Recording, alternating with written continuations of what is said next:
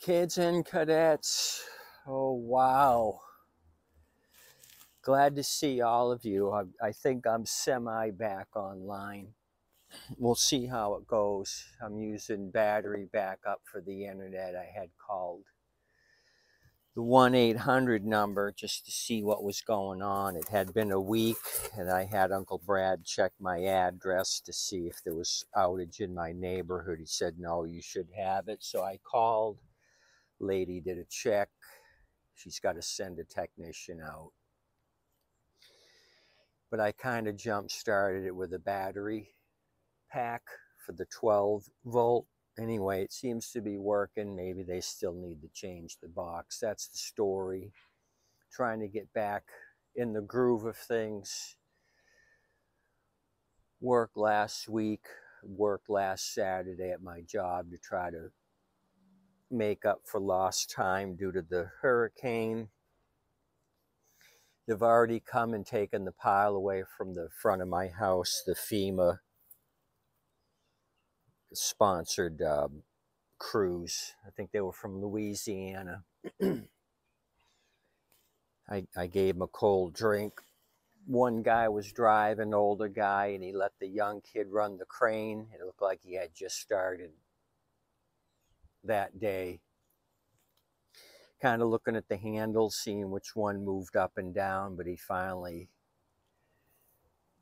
got it squared away. The truck driver was yelling at him in Spanish, trying to coach him along how to do it. You see some of these experienced guys with the claws and the clamshells. They can pick up stuff, get it to the bed and just throw it and let go of the claw at the same time. I mean, they're really accurate with those claws. They can do two things at once, pick up and then throw the stuff in the back of the truck. This guy had to look at handles to figure out what to do, but that's fine. He'll learn. So I may have discussed this Honda. Guy dropped it off. He wanted the back wheels changed, so I finally got a hold of him. He had messaged me a few times on Facebook, but I've been offline.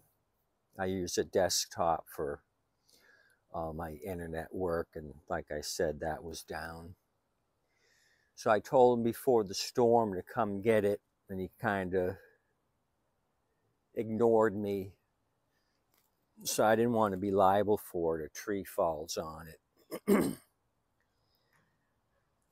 So in the meantime, the wheels finally came in. I put the wheels on it, and he says, does it still run after the storm? And I never tested it before. My only job was to do the wheels. So I says, I don't know. I never tried it before or after the storm.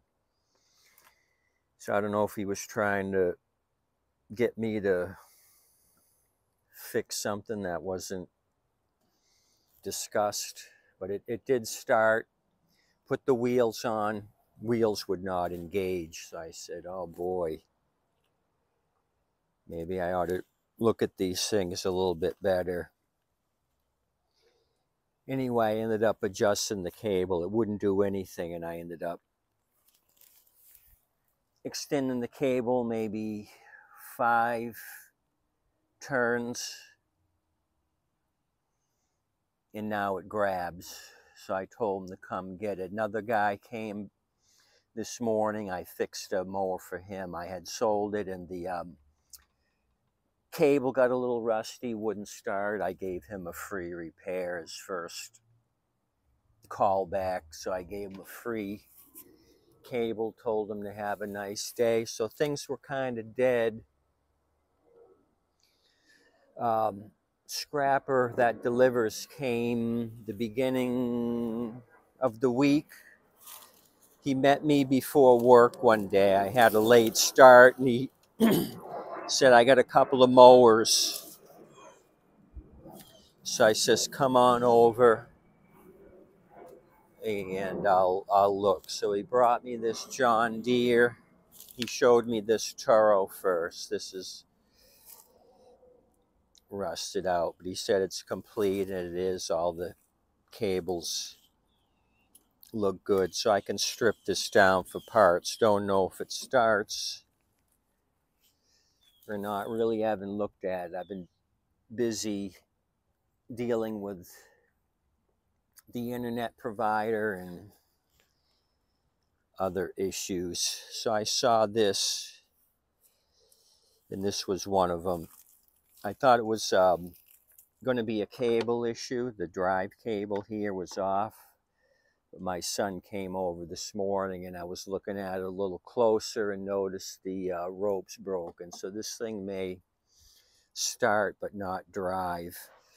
The deal is up here, the cable's broken off for the drive. Still has the battery. That's probably dead. The key is still up there on the handle.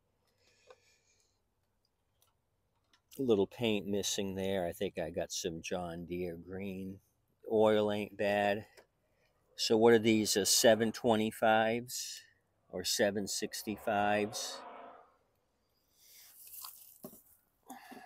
The build date for the engine, 10th month of 09, 2009. It's the JS46. So I saw this on his trailer and didn't see any rust through, so I gave 20 for this and 20 for that. I figured the Kohler 675 was worth 20 bucks. The drive wheels look good. You know what I mean? Oh, oh, I see. He was holding up the floppy deck with this string wrapped around the gas tank. That's cute. Oh, that's really cute. I guess that's one way of doing it, but there's too much slack in it. So we got other things to discuss. That's overfilled. So I was finally going through all my emails and messaging a few of you guys. I really want to say thanks for messaging me, checking on me. I couldn't do anything like I said. No internet. I'm really appreciative of you guys worrying, wondering, because it was a direct hit on Sarasota County. So I was checking email and I heard a truck pull up and stop, and it was Paul. He was referred to me by another scrapper, and I bought stuff off him before, and we were talking about the storm. A branch fell on the windshield of his truck, but he came through it unscathed. So he had this. I was kind of looking it over, and then a local scrapper in the neighborhood showed up, pulled up right behind us. So I paid 20 for this, and then went right on to the second batch that came in. So I ended up buying, what do we got here? 1, 2, 3, 4, 5. He had, I guess, held these for a while. So I talked to both of them about scrapping. They've dropped the price of aluminum since there's so many pool cages and mobile home roofs and awnings. They've dropped the price. And the wait's 2 hours to get into these joints. So you're making less per pound and you got to wait 2 hours. So it's not really a good proposition for these scrappers. But they're doing it because they need the money. So I paid 60 for everything. He said this one had the instruction. I said they put the manual out on the unit to the curb, and he said yes. So you don't see that too often, the Turo manual. So I figured this would be worth something with the Honda. This baby 20 I could probably get going. I noticed it was beat up a little bit. No cover there. Weed eater, high wheeler. Figured I could do something with that. I did see this damage here that's tweaked. I got these cages from dead engines. In this, I didn't pay too much attention to this Tecumseh powered Turo. No, it's a Craftsman, I'm sorry. So I thought, was this in a garage and this is dust? And then I realized, just looking at it a few minutes ago, this might be a flood. This is all sand, I think. Or it was in a garage where there was a lot of woodworking, or what would you say, stone cutting or tile cutting. So I was going to check the gas on this. I kind of looked at the oil. The oil was not milkshake. If the water gets in the oil, it'll look like a McDonald's milkshake. And then another Tecumseh powered fat wheel lawn boy. So I think we have some stuff here to work with. I'll get my 60 back out of it. Maybe won't do anything with that. Crafty. Oil looks good here. I'm not going to try to start any of these. I just wanted to basically tell you what's happened or will happen. So I had a couple weeks worth of messages for my mower ads, and I messaged everybody, said I was back back in business. So only a couple of people have responded back. To me, it's usually like that. You'll get 1 out of 10 that are really interested. The others are just time wasters. So let me look for the turkey baster. I just want to check that Craftsman out, see if the tank is full of water.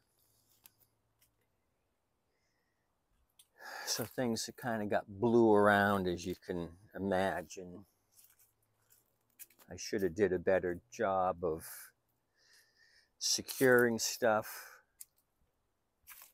but for the most part it stayed still or within a few feet where I left it. Stuff did get blown off my front porch, but just onto the ground, not into anybody's yard. Okay, I got the turkey baster. Looked for it before and looked right at it and walked by, but we got it in my hand now. Let me take a can and check this thing out. So it looks like I'm back in business. I got shit to repair. It was kind of, like I said, dead because of the storm. I thought maybe it would be the end of the season as far as scrappers bringing stuff, but we'll see how it turns out if people come out and still buy. Okay, looks like it's straight gas.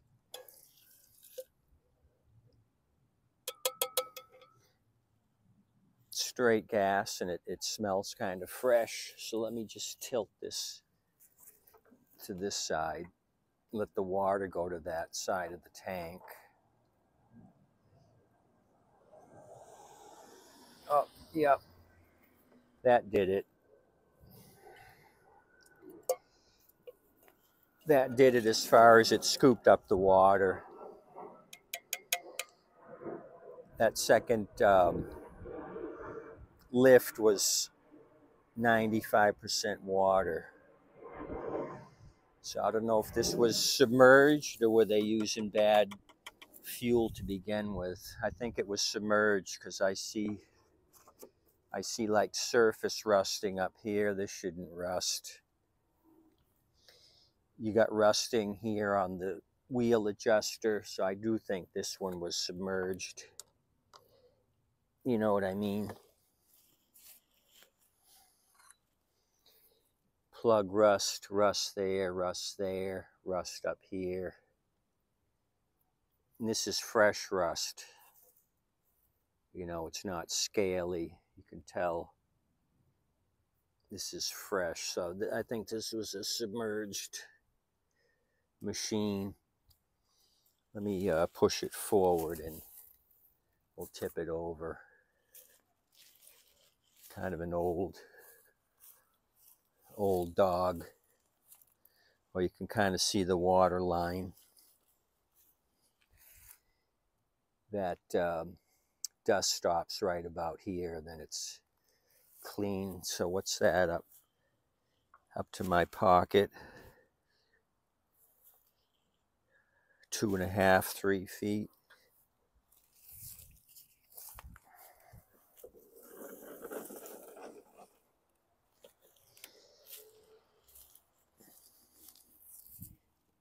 More fresh rust.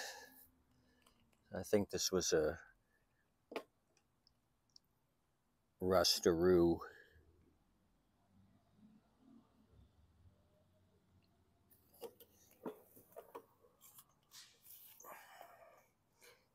Let me go a little forward. I'm hitting the lawn boy. Arrgh.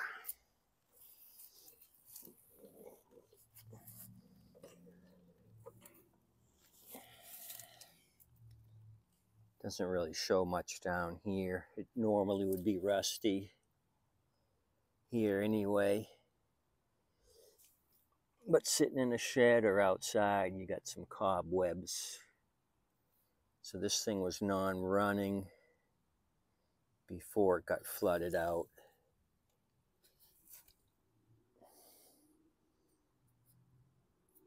Got some white crust on the aluminum transmission. I don't know, is this one going to be salvageable? We'll have to find out.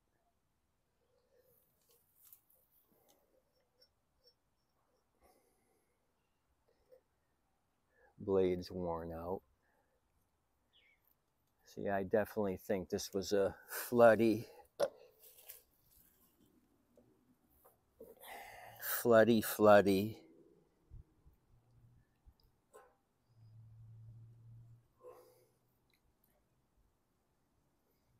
That's too bad. I'm surprised it didn't penetrate the oil case here. You know what I mean?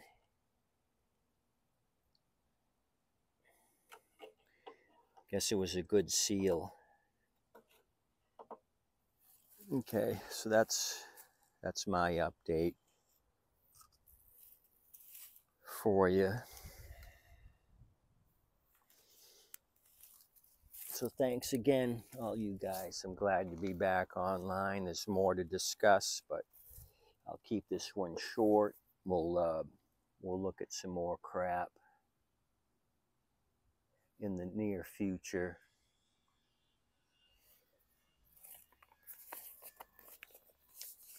If you want to email me, let me know how you're doing, what you're fixing. Tommy.time@yahoo.com. Like I said, I'll try to get through the week with the battery-powered router. I think I can do it until they come out and rectify whatever they got to rectify. Adios, amigos. Tip your waitress and waitstaff. Good to see all of you again. Thank you.